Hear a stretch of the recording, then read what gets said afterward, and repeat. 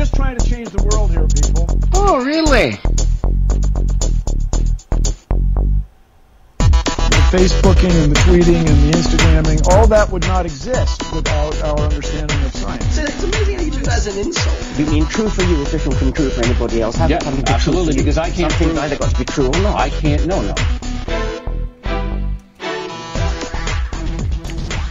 Welcome to ORLY Radio number 112 for Friday, June 3rd, 2016, where we dismantle the current events for your edutainment through mostly rational conversations that make you go, oh, really? I'm your host, Andy Cowen, with my usual suspects. I've got Fred Sims directly beneath me, and I've got Daniel Atherton bringing up the rear. What? Well, yeah, sort of. Sort of bringing up the rear. Right? I'm just a little man on the totem pole. Low man on the technically, well, that just means that you're supporting us all. He's the back half of the human centipede. Oh, wow. I got a raw deal here. Wow, that went dark. That went dark. Okay. Well, welcome, citizens of Netlandia, to to this show, such as it is. Audience feedback, participation in the show. You know, we make mistakes, and, you know, if you find one, you ought to let us know about that. So if you're listening to us in podcast or on the YouTube after the fact, then how about you go ahead and pause that, and you send us an email about what we did wrong at orlyradiopodcast@gmail.com. Or, of course, if you cannot contain your rage, I recommend that you just pick up the phone and you leave us a sternly worded message at 470-222-6759. Or, you know, if you've already screamed yourself hoarse at the horrible things that we've done to you, you can then just go ahead and text it in, too. Also, we take text at 470-222-6759. But, you know, the email, that works, too, if it's long form. You know, if you can't get it out in a tweet, which, you know, you could tweet at us, too. ORLY Radio, you know, at ORLY Radio. You know, yeah, we'll take it all. We'll take it all. Just let us know how bad we have treated you. Or how good we've treated you. That's always an option, but it's a slimmer option. So you can always get that out there, too. Yeah, we prefer the good. We do, but, you know, yeah. I'll take it all. We'll take your all caps rant. That's fine. Absolutely, absolutely. No publicity is bad publicity. I'm in that vein right now. Such as it is. So, gentlemen, what are you going to do for the end of the world? Because, you know, it's now. Did you know that? No. Now is the end of the world. Apparently, I'm going to do a podcast for the end of the world. That's what. Apparently, that is what we're doing, yeah. Podcast for the end of the world. Podcasting from the end of the world. Here we are at ORLY Radio. So, you know that pesky little Mayan thing? Yeah. Apparently, they just, like, misread it or had a typo. There was some miscalculation on someone's part. So, as the article reads, because this came across, scholars released the latest date for the apocalypse, June 3rd, 4th. They're not quite sure, or maybe it's a time zone thing. Not sure. They weren't really specific.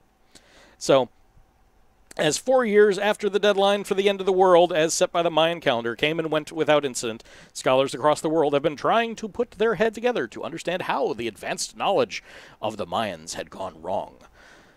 I can't figure out exactly the level of sarcasm or seriousness in this article. It's really vague. I'm not sure that they're serious, but anyway, it turns out that it hadn't. Modern-day scholars were the ones who got the date wrong. Did you know that? Yeah. A series of miscalculations led to the faulty date, which has now been revised to 5 days from today, June 3rd, 4th. That would be today. Sorry. Of course, if you're listening to this after the fact, you have survived yet another end of the world. Congratulations. Golf clap.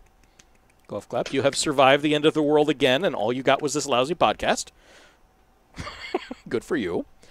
It was earlier believed that at the end of the Mayan calendar marked the end of a 5,126-year-long cycle in the Mesoamerican long count calendar.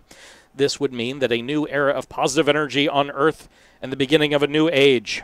This is believed to be a cryptic message, marking the end of the world.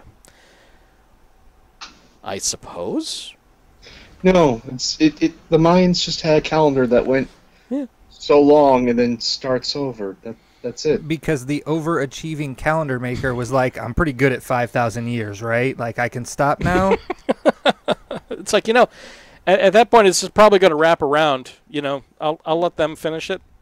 It just starts over again, like your calendar that you get in Barnes and Noble. It's just starting over again. Yeah, there's nothing wrong with that. Nothing wrong with that. Quoting Anthony Avini, an expert in ancient Mesoamerican astronomy at Colgate University, as far as we know, the people of Mesoamerica, the Maya included, didn't care about leap years. Okay, here Leap is years. the first problem with this article, and this is where Andy was saying it's kind of hard to determine whether or not it's serious or a joke. Yeah. Anthony Aveni, if you are an expert in ancient Mesoamerican astronomy at Colgate University, they didn't care about leap years because leap year hadn't been invented yet for them to care about. That might be a thing. Yeah. No one even knew what the hell a leap year was. Right. Since leap years were developed after the fact by Gregorian monks to try and reconcile the calendar that they had created. Yep. After the Julian calendar, which was still off. Anyway, I wrote an article about the origins of the calendar. You can go ahead and search that on our webpage, and you'll find it. Where all that came from. We've discussed it a few times. Yeah. I mean, when we had our leap year episode, Exactly. leap day episode. Things keep coming up, apparently, though, like the end of the world. So, our philosophy about leap year is a complicated scheme to make the seasons jibe with the calendar, Aveni said. They were more concerned that time should be unbroken, not interfered with, and that the count of time should have continuity. So then there was the whole calculation and everything, and they went on and on and on, and there's this astrological star chart that they did. For some of you out there of that mindset, you'll look and it's like, hey, wow, that means something. It doesn't. Not really. It means red lines on a chart. Yeah, well, no, there's some green lines in there too, and a couple black, and the blue. There's a blue line. Yeah. Something. Yeah. So at the very end, of course, there is also the perfect square Grand Cross alignment on June 4th this year. The Cardinal Grand Cross is an alignment with 4 planets all squaring each other. A square aspect is a 90-degree separation between planets. It causes friction. That thing that doesn't exist out there. Says Adam Somer on his webpage, Astrology with Adam Somer. So all of this comes down to astrology, and if you believe in such things, then why are you listening to this podcast? I mean, really? This is not the show for you. Okay. No, this is the show for you. Keep listening, keep sharing. That's true. And keep getting angry. That's true. We'll That's direct you in the right path. I mean, it's just one of those things. It's like that's one of those where you can't tell, even through the whole thing, whether or not that's satire or seriousness. But, don't hide faulty logic behind math and think that you're coming out all right. Yeah. The Mayans didn't know what even a leap year was. They were 365 because for them the day started at a certain time, it ended at a certain time as directed by the sun and the stars. That's how it worked.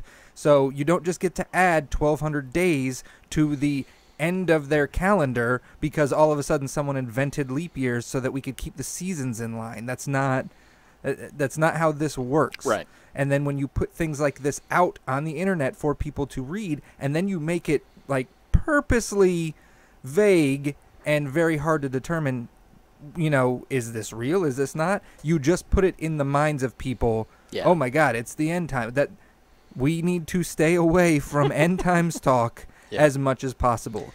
It will be the end of days for you when your brain and heart and body stop working in conjunction and you are dead. That's pretty much how that works. That is pretty much how that works. That is the only end times you need to be concerned with. Exactly.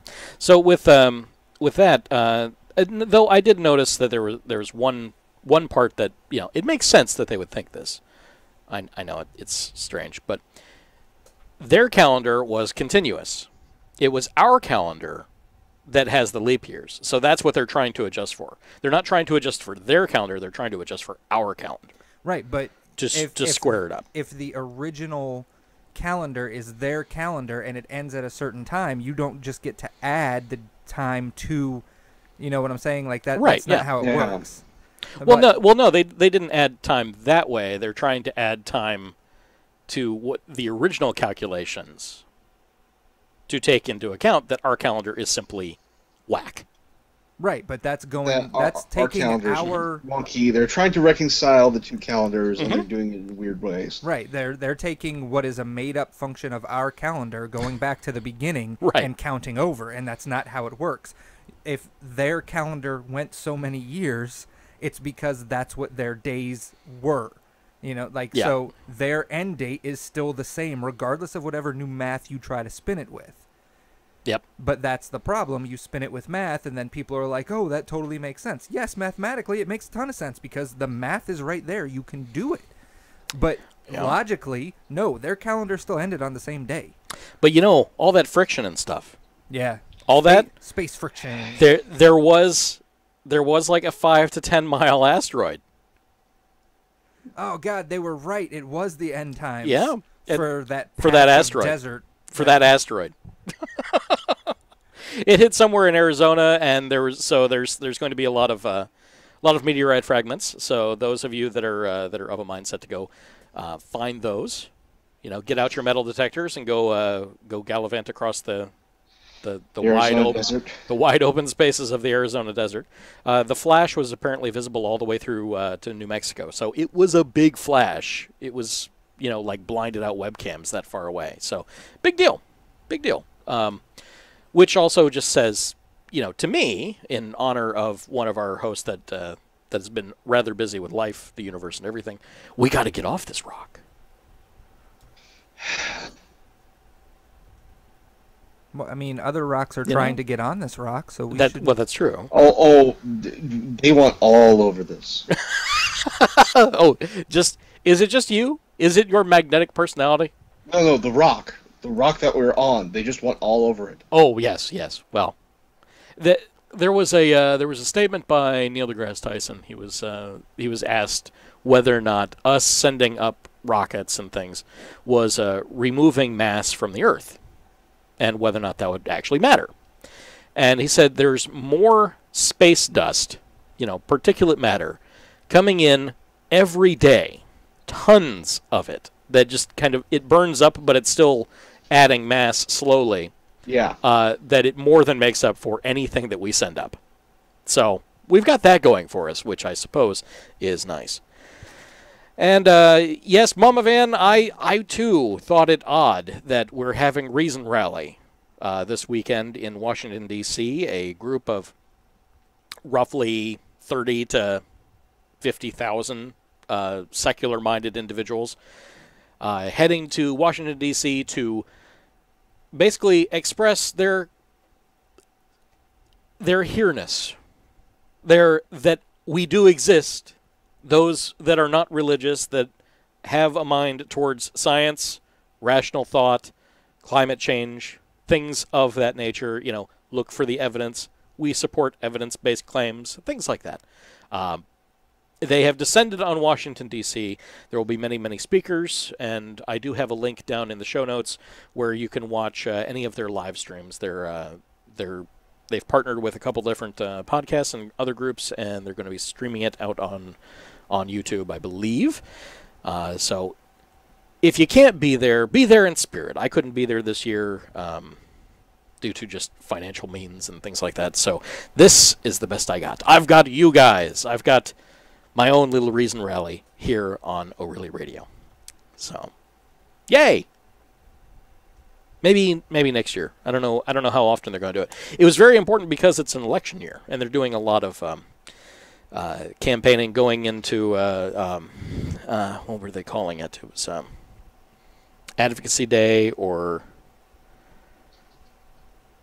now I can't remember, where they'd go and see the state representatives and talk to them and you know, get their opinion and all that. Big Wheel of Cheese Day? No, that's different. but not very. Though it has cheese. So, Everything's better with cheese. Everything is better with cheese. Andrew Jackson, our most insane president. Well, to date. To date. we may have one in the running for that. Always room for real change. soon. The most genocidal president. Okay, most genocidal president. Check. Got that one. Okay. Although? Yeah, I guess Jackson would still be it. Are you going to compare Yeah. him to a mighty big bomb that Truman dropped? I was thinking, it's like that. Well, but that's not really genocide. No, 'Cause, he wasn't you know- systematically wiping out a particular race. With the Right. bomb. Yeah, no, that was just the we're gonna end this. We're gonna end this right now. It's called we're losing a lot of guys. It's the big bluff. Yeah. The nerds in the back say that we have this weapon that will stop the war. So let's use it. Of course, it could also set the atmosphere on fire too. We're not sure. I trust him. Let's find out. Let's take a chance. So you're saying there's a chance? Okay, let's go.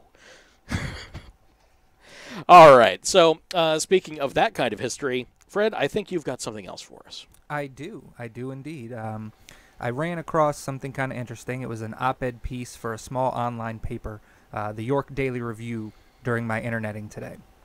The opinion presented in this piece was that of Lawrence Goldman of the York Township. You know, nobody famous, nobody special, regular, everyday, average citizen. And he was of the opinion that it's time to reinterpret the Second Amendment. Now, I'm not going to get into the Second Amendment conversation here because, basically that'll lend itself to an entire show. I just found it interesting Or that 5. yeah, that interesting that today, June 3rd, 2016, I happened to read this article. Interesting because it ties into an argument conservatives in the NRA love to spout regarding they'll take your guns. More so interesting because today's history shows exactly how something like taking your guns would look. Without getting into a giant conversation regarding the Second Amendment, I do think it's important to at least gloss over the main point of the always controversial amendment. That being, a well-regulated militia being necessary to the security of a free state, the right of the people to keep and bear arms shall not be infringed. I'm still not trying to engage any real Second Amendment conversation, but I believe this logically lends itself to individuals with training and for the purposes of militia or military use should have guns. Now, I'm going to dodge the bullet that is dissecting that conversation any further, and I will bring about today's bit of history. On June 3rd, 1916, the signing of the National Defense Act occurred by then-President Woodrow Wilson. The National Defense Act's main purpose was to expand the size and scope of the National Guard, which at the time was a network of states' militias that had been developing steadily since colonial times, and it guaranteed its status as the nation's permanent reserve force. For anyone who missed the significance of that statement, the President of the United States essentially conscripted state-run and regulated militias and turned them into a federally regulated feeder unit for the armed forces. The National Defense Act also set up qualifications for National Guard officers, allowing them to attend Army schools. All National Guard units would now be organized according to the standards of regular Army units, and for the first time, National Guardsmen would receive payment from the federal government not only for their annual training, which increased from 5 to 15 days, but also for their drills, which were increased from 24 per year to 48. And finally, the National Defense Act formally established the Reserved Officer Training Corps, the ROTC, to train and prepare high school and college students for Army service. And while I will concede that this act is not an example of taking the guns out of the hands of the people, this is the type of step a government intent on taking your guns would implement. And while I've got you thinking about the novelty of an idea like our government disarming the people, I think it's time for a logical fallacy. And on that note, we are on to an appeal to novelty. Convenient. Go for it. Alright, an appeal to novelty is the opposite of an appeal to antiquity. Appeals to novelty assume that the newness of an idea is evidence of its truth. They are thus related to the bandwagon fallacy. That an idea is new certainly doesn't entail that it is true. Many recent ideas have no merit whatsoever, as history has shown. Every idea, including those that we now reject as absurd beyond belief, were new at one time. Some ideas are new now, will surely go the same way. Example. String theory is the most recent development in physics. Therefore, string theory is true. Another example. Religion is old-fashioned, atheism is a much more recent development, therefore atheism is true. Each of these arguments commits the appeal to novelty fallacy. The former takes the newness of string theory to be evidence that string theory is true, the latter takes the newness of atheism to be evidence that atheism is true. Merely being a new idea, of course, is no guarantee of truth. The newness of string theory and atheism alone, then, should not be taken as evidence of truth of these two positions. Indeed. Hi, ORLY Radio listeners. This is your host, Andy Cowen, calling my voicemail to make sure that it still works. Please consider calling us, 470-222-6759. Bye! So with the with that argument, just, you know, because it's new, it's obviously true. We know that that's patently false, right? Yeah. I mean, what other examples could we think of other than the very serious bias that this particular website has with the old atheism thing? I was thinking new school regulations, like ways of teaching. That's a decent one. I mean, it also depends on what you define as new. So, I mean, look at autism caused by vaccines. It's a newer argument, but obviously patently false. It's been proven as such many times. So, and it's just one of those things. Like, that is honestly one of the worst arguments for something being true ever. Like, oh, it's brand new, so that must mean it's true. But like, no, it's brand new, so no one's been able to look at it. Like, maybe we should do a little more research before we just go around saying, oh, that's new. That's right. New operating systems being so secure, but they're brand new. They've never been tested. Truth should be boring. It should be well tested by science. That's true. Truth should be boring. But that's boring. So is infrastructure, but it's needed for the survival of the state and country. That's true. You really want infrastructure to be boring. You want that bridge to not move. You want it to just be a bridge. You don't want it to fly away. No. Infrastructure is important. And let's see what else is important. If you wish to make an apple pie from scratch, you must first invent the universe. If you're scientifically literate, the world looks very different to you. It's not just a lot of mysterious things happening. There's a lot we understand out there. And that understanding empowers you. If you base medicine on science, you cure people. If you base the design of planes on science, they fly. If you base the design of rockets on science, they reach the moon. It works, bitches. That's right, it works, bitches. And this is something that I really wanted to take a look at. It's a gunshot plugging device, and it was theorized that this thing, it basically, if you guys are watching in our live stream, you'll see that that there's this black gloved hand that has a strange looking syringe. I mean, it's large. It is not small. It's intimidating. How about that? It's an intimidatingly large syringe, but there's no needle on it. In fact, at the other end, there's kind of like a gray grommet-looking thing where what's inside, which, honestly, it looks like Smarties. It looks like a giant thing filled with Smarties, like sugary candy. But they're not that either. They're actually sponges, small sponges. So, what this does, and graphically, you shove it in a gunshot wound, and you pull the trigger. You squeeze all those little sponges into the wound, stopping you from bleeding to death. It plugs up the wound quickly and effectively, so that you can then receive necessary surgery without bleeding out. Yep. It was approved for military service back in 2014. Oh, by the way, it's also known as XSTAT, XSTAT, all in caps, by the way.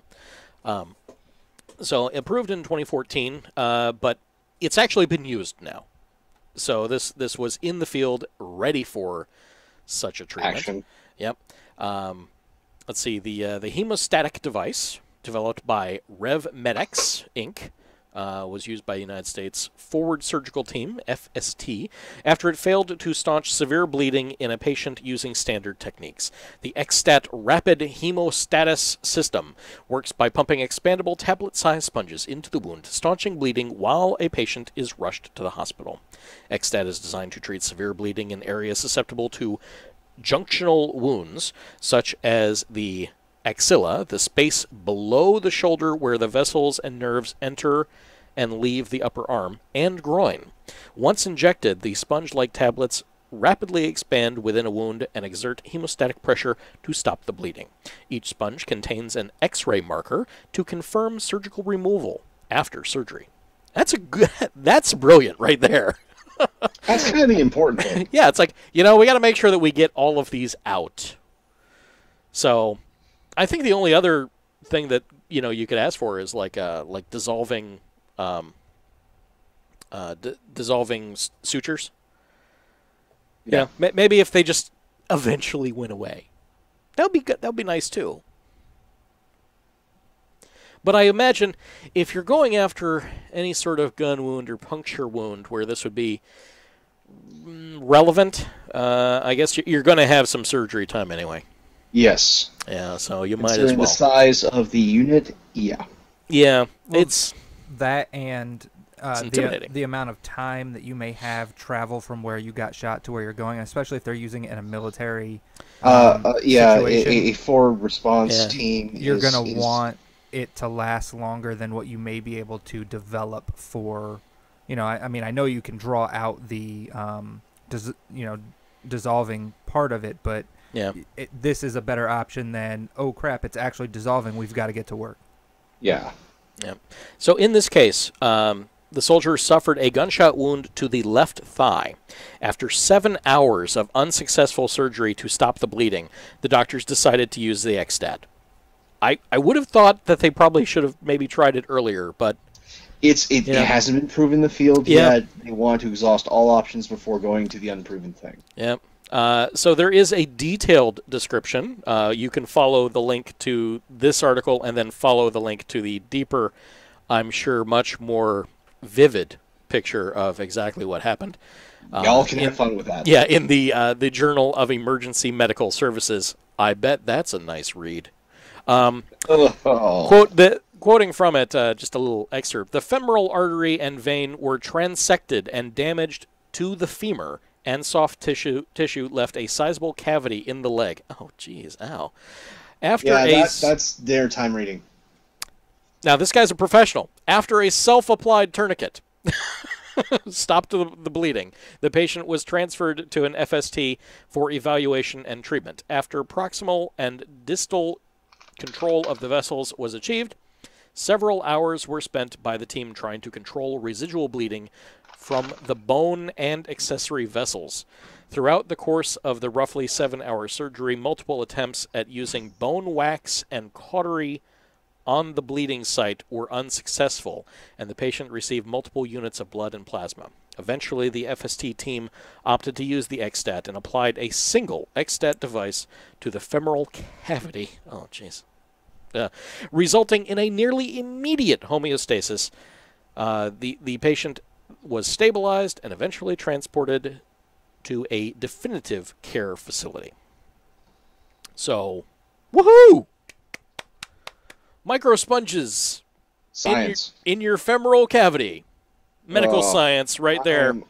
I'm already nauseous. I know, that's... But, I'm green. This is the kind of thing that, now that it's worked on the battlefield, this is the kind of thing that's also going to end up, like, in the back of a squad car. In Chicago. First responders kind of thing. Maybe with something less intimidating. Maybe they'll have a small junior size as opposed to the super size one. Maybe that's not the super size one. I don't know. I mean, they may need it to be that size because of the size of the sponges. It's just... Fair. You could have smaller sponges.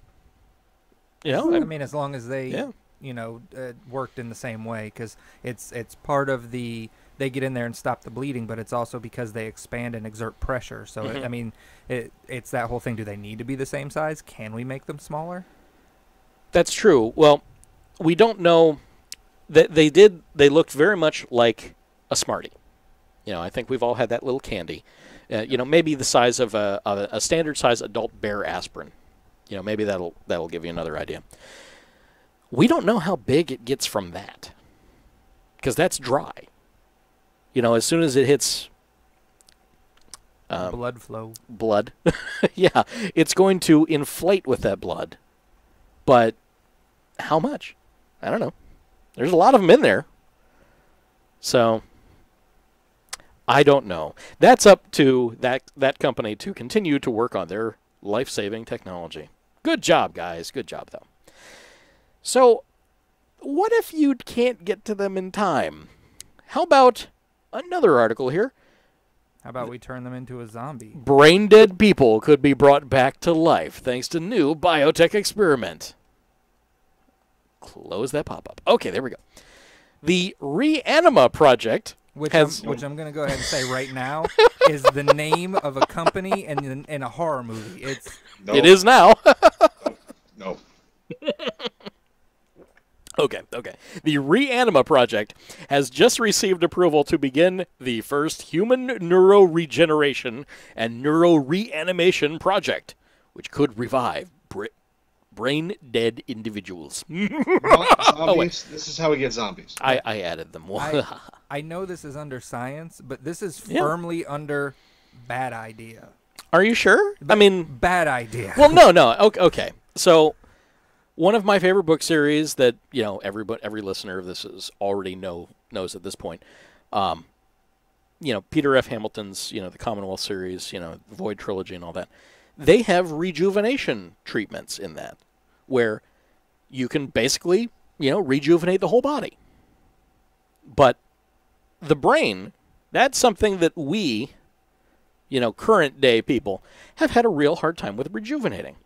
So maybe if you can rejuvenate a fully healthy brain, or a brain that that only has maybe a little bit of Parkinson's or only a little bit of Alzheimer's, you know, regenerate that, then you're not dealing with brain-dead individuals. You're dealing with alive people, and you're making their brain healthier. But yes, this is how you get zombies. Yeah. The way you describe it, Andy, I'm all for that, because as my body either becomes artificial or I just find a way to keep it young or, you know, send it back towards when it was young, I need my brain to stay on that level. I don't want it to get old. So yes, rejuvenating my brain, putting the stem cells in, letting them do their thing, my brain stays young, I stay viable, I get to live to 250 or whenever I feel like dying at that point. That's awesome.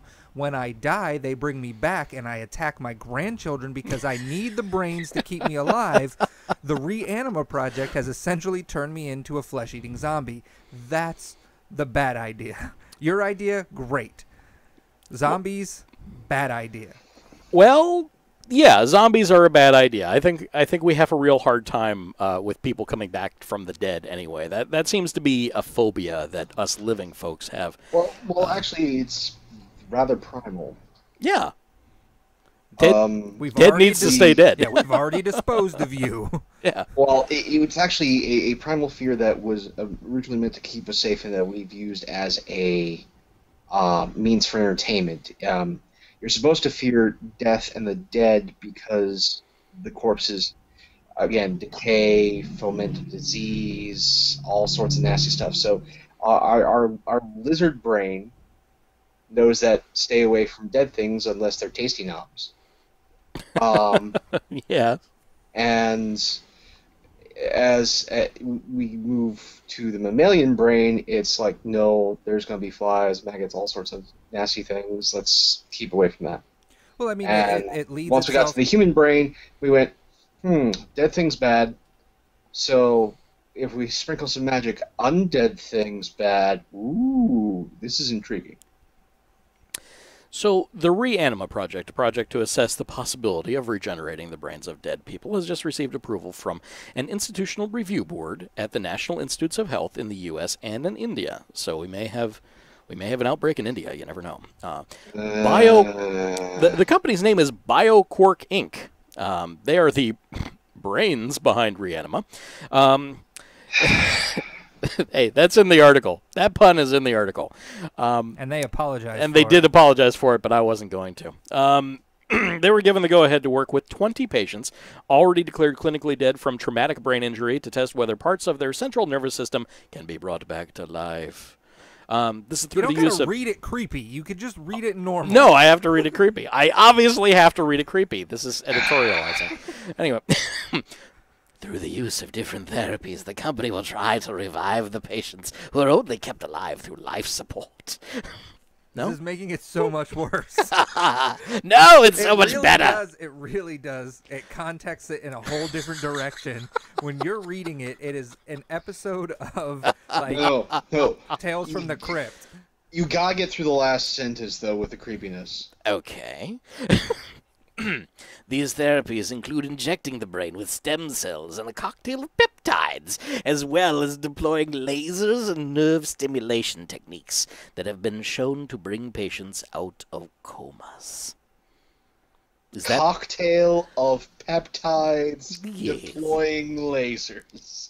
Yes, that's my new favorite thing. Okay, I'll move on now. So, yeah, we're going to have zombies, so that might be the end of the world.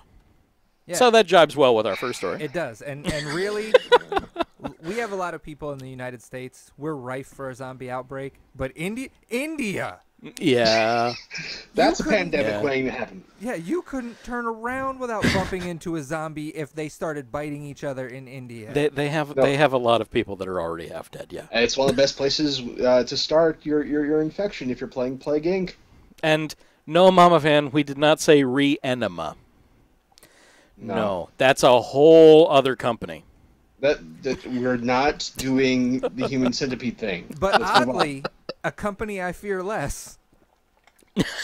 I don't want a enema, much less Reanima. Let's move on. There's got to be more science here somewhere. Enema right? the sequel. Yes, there is. There's one more story, and then we'll break. This is out on Physics Buzz, physicscentral.com. New terahertz imaging technique reveals tiny hidden objects. Now, to give you an idea of what the heck a terahertz wave is, terahertz are smaller wave. Well, yeah, I guess they are smaller, aren't they? Yeah. No, they're larger, longer waves. Are they longer waves? Microwaves, longer. Anyway, they're between microwaves and infrared. So they're in that range there. Okay. So it's not, so these could be very damaging waves if not handled properly because we use infrared to cook things. That heats things up. And microwaves get so active that they boil water. They interact with water molecules. So it could be very dangerous, which may be why we haven't gotten to this point before. But it's basically, this is going to allow us to see very small objects that are more embedded in other objects. So a terahertz scanner would be able to look beneath the surface of a microchip and scan layers of it in ways like that. So let's see here. Lay the foundation for a new kind of imaging device with a wide range of applications from studying bacteria to performing quality control in electronics manufacturing. The cute little robot head here is a terahertz image taken with the newly developed non-invasive sub-wavelength terahertz imaging setup. The image size is 2 by 2 millimeters, and the structure was hidden behind a silicon wafer. So this went through an additional piece of silicon, and it's itty-bitty. So it has really high resolution, because that's small. So to see something that small through another object, that's really important. The electromagnetic spectrum, of course, contains a rich collection of tools that we can use to explore the world around us, from X-rays to visible to infrared and radio. Each type of light reveals different kinds of information and has applications in its own particular niche. In recent years, the often ignored terahertz parts of the spectrum has been gaining attention. Terahertz radiation falls between the infrared and microwave. Most of its fame comes from the fact that it can see through clothing, paper, plastic, ceramics, materials that don't conduct electricity. Terahertz imaging devices have revealed invisible details about famous paintings and defects in space shuttle panels. Lab experiments have shown a range of possible applications like detecting explosive chemicals, identifying hidden weapons. The millimeter wave scanners found at many modern airports operate in the terahertz range. Oh, okay, I was not aware of that. And even screening for skin cancer. So terahertz radiation is non-ionizing and doesn't damage tissue or DNA. Oh, well, scratch all that stuff that I had said earlier. Weird that it sits right between two dangerous waves, but yeah, is good. I guess it's just the application of it. I mean, because microwaves, when they're contained, are okay, and it depends on. I guess it harkens back to it's the dose that makes something a poison. Gotcha. You know, how much of it you're going to absorb is whether or not it's dangerous to you. You know, we can be on cell phones all day long, and that's not going to be a problem. You know, those radio waves are not a problem at all. But then you get up into the microwaves when they're, you know, much smaller wavelengths, and it can agitate things, and, you know, it depending on how much power you put through it, I imagine, as well. Because with with microwave towers, one of the reasons that they discovered microwaves could cook things in the first place was because a technician that was using them for communication realized that the chocolate bar that he had in his pocket would always melt whenever he was near them. And also, a few servicemen out there probably know a few people that forgot to take off their jewelry when they were around some of the towers. Ooh. And they ended up having a, well, they lost their wedding ring because it just took their finger right off. Cauterized it, at least. But yeah, so don't reach up in there and zip. It was okay for your tissue to go through for a second, but if you had something that would then catch the waves and then concentrate the waves, yeah, bye-bye. So I've known several people that had that problem in the past. Yeah, so science can be messy. From melted chocolate to missing fingers. Messy science. Messy science. So along with its promising applications come some drawbacks. The key components of the terahertz imaging device designs are complicated and expensive to make. Shocking. Traditional devices don't work very well for objects smaller than the wavelength of the radiation, which ranges from 0.15 millimeter to 1.5 millimeter.